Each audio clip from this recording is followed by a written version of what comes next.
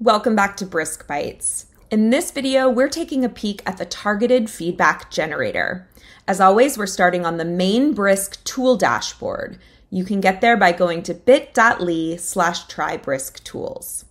I'm going to click Try It on the targeted feedback generator.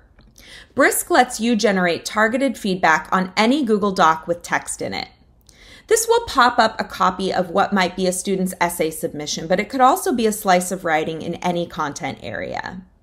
Make sure that you've activated your Brisk extension. You'll know that it's ready to go when you see the Brisk icon in the bottom right hand of your screen.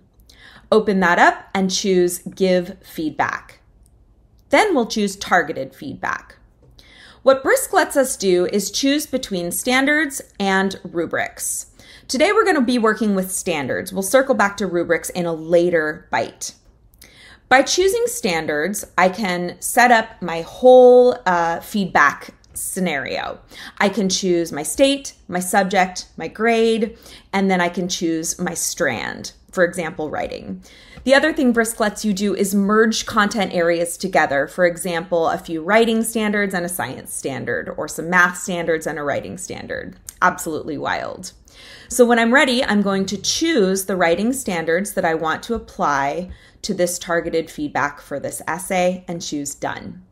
I also have the text box in the middle, and this lets me customize anything we did in class that may not be part of the state standards or the rubric that I'm going to add. For example, we focused on social justice in class while we were reading Gatsby, and I'd like that to be part of this set of feedback that we're going to generate.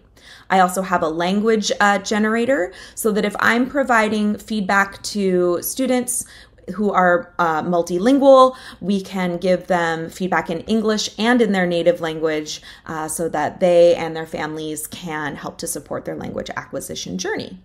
And then when I'm ready, I can make magic happen by clicking Brisk It. While Brisk is generating feedback in the background, this is a great time to remind you that Brisk supports that 80-20 philosophy. They'll do the heavy lifting, but they know that teachers are the masters of their craft and they know their kids better than anyone. So make use of that box to weave in those layers of artful and customized learning that you bring to your classroom every day.